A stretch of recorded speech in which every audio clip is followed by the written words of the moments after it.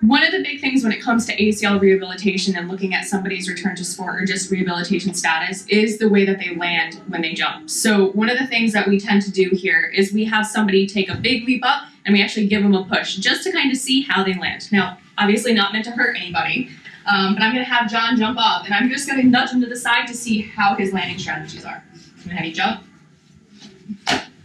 Okay. And let's go to the other side, and I'm going to kind of give them different areas of push. So jump up. All right, and we can do that even on one leg too. Okay, so we go from 2 legs to 1 leg. So I'm going to have him jump up a little bit. Okay, see if you can maintain that 1 leg.